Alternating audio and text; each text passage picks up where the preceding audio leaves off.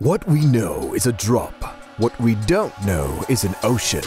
And if you'd rather keep your drop of knowledge free from Dark Season 3 finale spoilers, we suggest you come back when you finish watching the series. There are series like Lost and Game of Thrones, the endings of which came abruptly and felt out of place for many fans. Then there's Dark. The showrunners planned this series in the form of a trilogy since the very beginning. So technically, we, as well as the main characters of the show, were supposed to get the closure we deserved in Season 3. But did we, Mr. Scoffer? The finale of Dark left me with mixed feelings, most of which are, well, dark. The ending erases everything we found out throughout the series. All the twists, connections, and complex family ties just fade to nothing. Quick recap to clear things up. At the end of Season 2, we discover that there are two worlds, the one that Jonas is from, and the alternative one Martha is from. Their older versions, Adam and Eva, fight each other in a never-ending cycle. Eva wants the cycle to go on to save her child from Adam, while Adam wants to untie the knot between their two worlds and end the loop they've got themselves into, along with Martha's child, who he believes is a link between his and Eva's world, and along with both worlds if necessary. But in the very last episode, we discovered that the time loop between the two worlds cannot be broken because there's a third world. The origin world.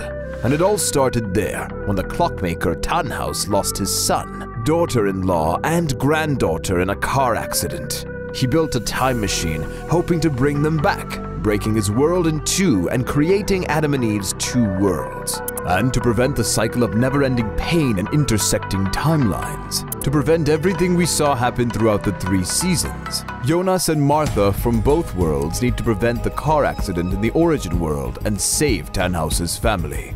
And the end of the series is just, well, them doing exactly that. And it feels empty. I know, it's supposed to feel peaceful, since all the suffering is prevented, and no one has to go through the same circle again and again. Jonas wasn't happy with the events in his world, and neither was Martha, and they sacrificed themselves to prevent the apocalypse of everything the origin world might become. But with that, they also prevent many people from their world from ever existing. One only fully realizes it when watching the last minutes of the series after Martha and Jonas disappear. None of what we've experienced and watched for 3 seasons happened. Exactly! You feel tricked! As if all your feelings and empathy for the characters were for nothing! Evaporated!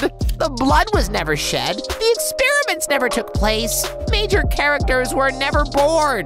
Mr. Fullylover, I know that it sounds like the strangest thing coming from me, but in a way, the ending of Dark gives hope.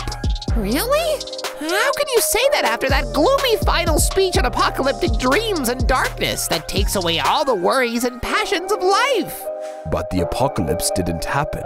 The lights went back on in Winden, and life went on as well. Martha and Jonas didn't just disappear for nothing. They saved the future that wasn't tangled into a loop. If not for their sacrifice, this new future wouldn't be possible. Besides, there still might be place for them and all the inhabitants of the worlds that never existed, in the origin world. That's what Hannah's decision to name her child Jonas represents. Well, I sure hope that everyone will find new life in this origin world, and that it will be better than in Jonas and Martha's worlds. There was too much darkness in their fates. They deserve a chance for something better. And how did you like the ending of Dark? Did it feel satisfying? Or did it feel like staring into the void? Let us know in the comments. Roar!